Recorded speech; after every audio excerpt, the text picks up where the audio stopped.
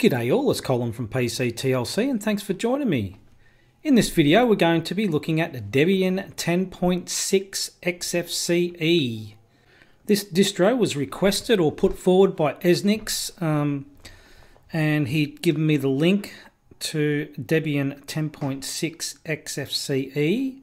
There's no particular website for there's a website for Debian, but for the 10.6 XFCE it's in the website somewhere. Sometimes can be difficult to fish these things out of the Debian website, but I'll provide the link for you if you're interested in that. Debian 10.6 eznix gave me this one, but let's go with the Debian 10.6 XFCE desktop at 728 megabytes. This is the one I downloaded. It's 695, so they're always a bit different when you, whatever they say, as opposed to what you download. And let's start the Debian 10.6 XFCE. Graphical install, advanced options, we got live. No, we don't. So we're just going to do the graphical install. English, select your location, Australia, be American English,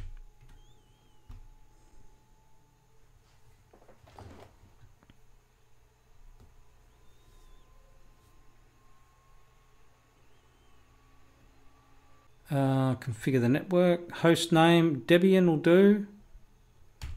Configure the network, continue, don't need to do anything there. Set up users and passwords, root password, tab to continue, the real name,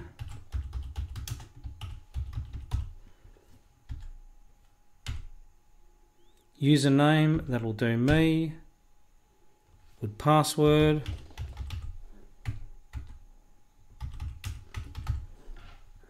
Tab button again to highlight continue. Western Australia. Let's use the entire disk. That one there.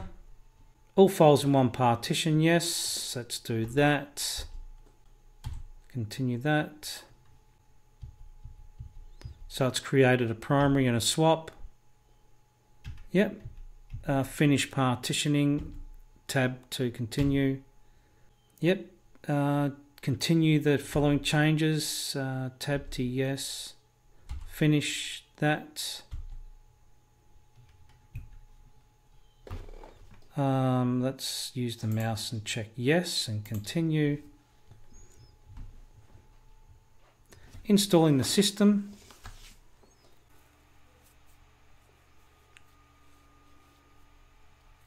Use a network mirror, let's say yes for this example, Australia. Debian.org should be fine. Let's just continue that. So this is a bit of an unknown area as well, because I don't know if it's obviously downloading the apt packages and all that. Shouldn't be too much. I doubt whether it's downloading a huge amount of stuff. I would have thought it's installing most things off the ISO. Somebody can probably comment on that and let me know whether that's the case. That would be handy. Popularity contest, no, I'm not interested in that on a VirtualBox. Okay, so we've got XFCE already highlighted. Desktop environment, so that's all done. Printer server. So what I've done is I've repeated the install on another VirtualBox. This VirtualBox was set up with no Wi-Fi. So what you can see here is the software selection is a lot less than what was available in the Wi-Fi selection. So what it does is I don't think it's grabbing anything. It's grabbing information, but it's not really downloading any software from what I can see. The installation was fine. The VirtualBox is still set up with no Wi-Fi. Now as you can see, there's no Wi-Fi here. Now I cannot change the display. For some reason the display is not coming up at all. As you can see there, it just crashes straight away. Don't know what the reason for that is. So as you can see, we're disconnected. So you'll probably see that everything that's in here, accessories and graphics, should be the same as what is on the install with the Wi-Fi attached. So there's not much difference there at all. Just thought I would experiment with that just to make sure that we are grabbing everything from the ISO itself and nothing from the internet, which appears to be what's happening here. Yep, all right, so let's continue with that. That should be installing from the ISO, I would believe. And that's pretty fast, so I'd have to think it's from the ISO, not from the net. Install the Grub bootloader on hard disk, yes. SDA.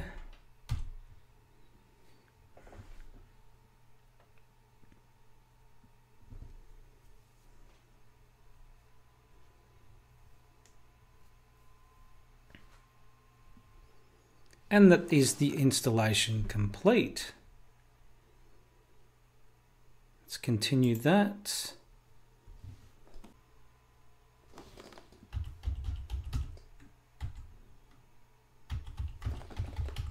Let's log in.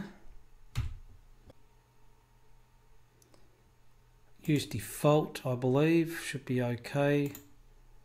Let's go to settings, settings manager, display, and 1920 by 1080. Apply that. It's all good. Close that. And that's our Debian install complete. Now, I believe that didn't use any internet. I believe that was completed off the ISO only. I would hope someone can verify that for me. But I'm pretty sure if you got no internet access, it would run and install anyway, I'm pretty sure. I'm sure I've done that before. So we have a terminal, file manager, obviously the Thunar file manager. Yep, let's close that. Accessories, mouse pad, notes, task manager, education, LibreOffice Math, LibreOffice Draw and Graphics, Ristretto Image Viewer, Internet, Firefox Extended Support Release, Multimedia, XFCE. What is that? Oh no, I think it's an audio player. Oh, that's changes the audio tags, I believe. Parole Media Player, Pulse Audio Volume Control, Quadlibet is an audio player. Not now. Yep. Okay, it's an audio player. And XFBurn Office. Got a full LibreOffice there. And the system, you got your XFCE system stuff there with Synaptic Package Manager. So that's the same as everything else. It's based on Debian. Packages will probably be a little bit older if you're okay with that, being based on Debian, although they should be compared to Ubuntu 2004, they'll be a bit older, but they should still be recently current anyway. Now that's got quite a few good applications in it, so you wouldn't, depending upon what you're doing, you wouldn't really have to install much more on this except for any applications that you need that's not in there. I'm not sure what other people are doing with their systems, whether they are doing any video editing or anything like that, or just using it just to browse and do general stuff. Should be this one. Probably this one is the best so far, I would have to think, besides Antics maybe.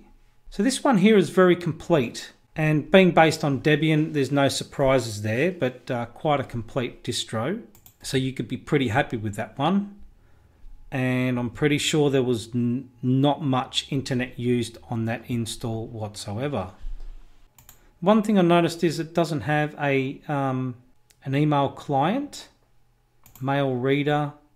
There's no application there, so it doesn't look like it has an email client.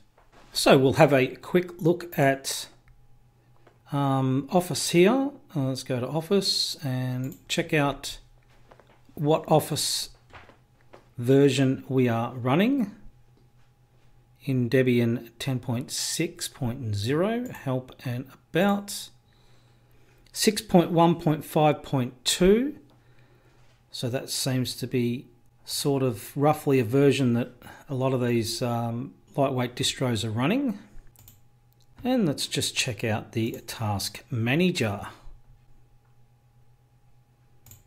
Task Manager there, memory is on 8%, CPU 2%. Let's just quickly install htop and check that out.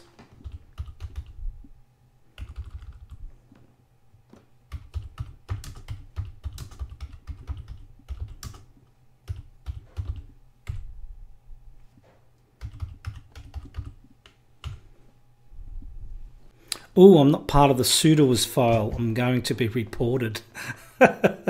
We'll just try root su, I think it is.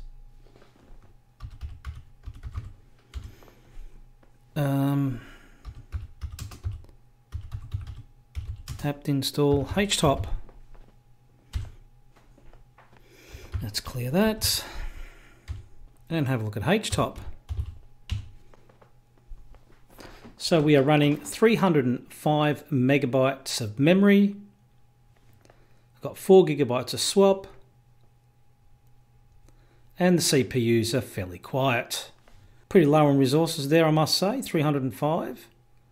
I don't think you'll ever get down as far as what Busted Dog was, or maybe Antics was pretty low as well, I think, if I remember rightly. So in Internet, there's no, we've only got Firefox Extended Support Release. I think we got everything here except for probably a email client. Now, bearing in mind that we downloaded this at 768 megabytes, I think it was. It was 728 megabytes we downloaded the ISO with. So if we went to, let's see, Synaptic Package Manager, let's do a search for Thunderbird and just see how much that is to install. Let's mark for installation, apply, and let's see what it says. 48 megabytes. So even if you install, you can do your email clients online if you wanted to.